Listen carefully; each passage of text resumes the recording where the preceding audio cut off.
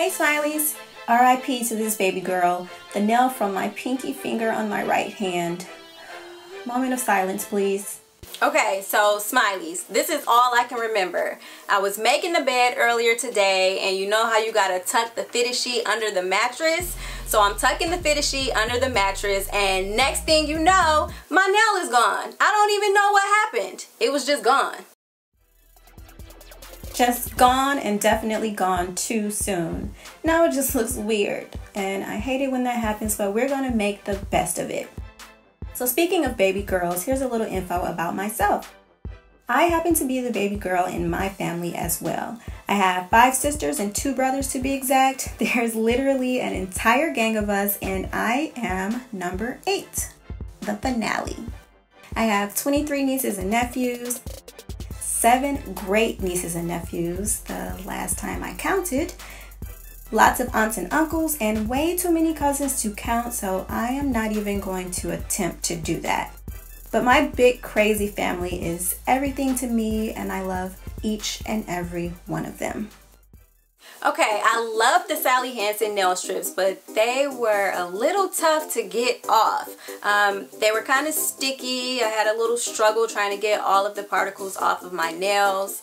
It wasn't an easy job. It took some time, but we got there. We got there.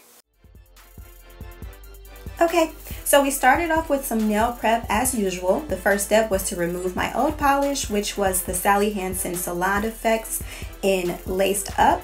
I'll definitely use those again, especially when I'm running short on time or if I'm just looking for a really cute design. They have lots of them, and they range from wild and crazy to casual and subtle, so there's definitely something for everyone. But moving right along, I'm continuing my nail prep using an orange stick to gently push back my cuticles and clean underneath my nails a bit more. If you've watched my nail dip videos before, then you know I always include this step. I have longer nails which can harbor dirt, and I can't have that, so I clean them well each and every time. Then I'm going to use a file to make sure they're even and shaped how I like. I've been going for a square shaped nail recently, but I do change it up from time to time, so you really never know. Did you know that there are entire articles online on what the shape of your nails say about you and your personality? So square nails say that you are the epitome of chill, you're not afraid of a little sparkle, you're just practical by choosing comfort over making a statement, and black and denim make up most of your wardrobe. That's all true for the most part, I'd say. I'm going to use a mixture of lemon juice and warm water to naturally clean and whiten my nails. I'm going to leave it in this solution for about 10 minutes. Now this is an additional step that I like to include every other mani or so. It's not necessary every time, so I just throw it in when I feel like my nails can use a little extra pampering.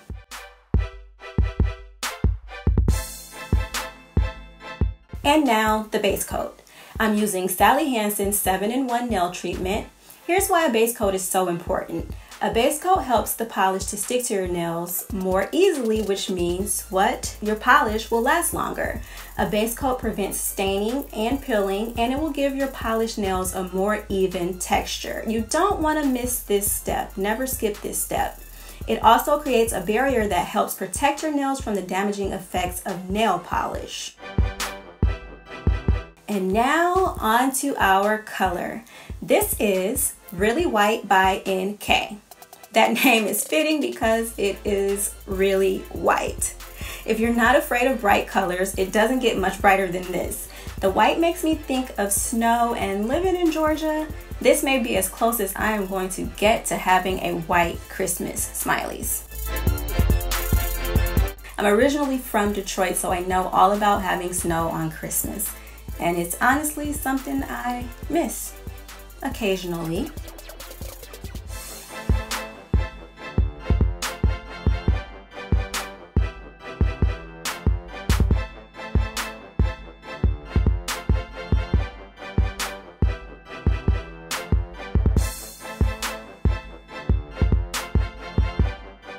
Okay, a quick break while coat number 1 dries.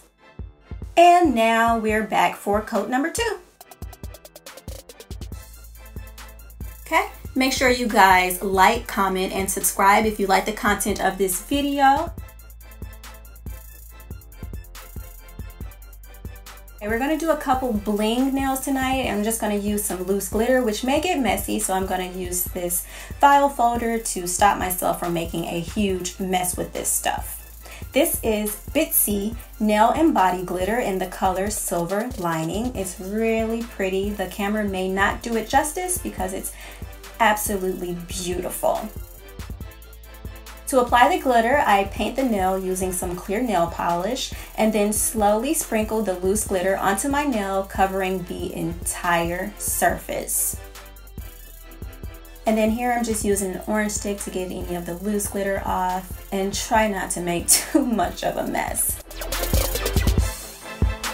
And I'm only going to do this on my 2 ring fingers just as an accent nail. You don't need to do all of your fingers, although that might look cool.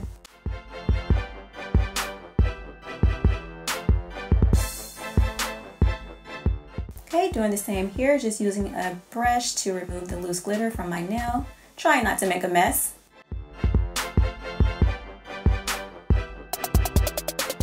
And that is all. Some additional cleaning here. Then I'm gonna add a jewel to my middle finger. Just a little touch, not too much.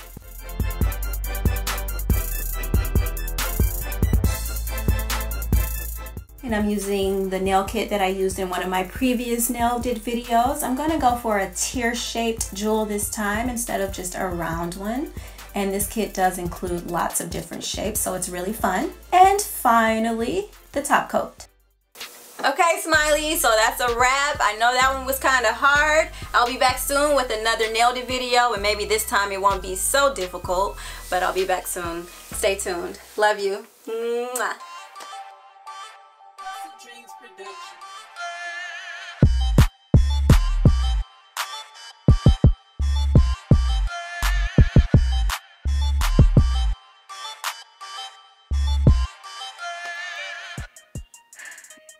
Broken nail.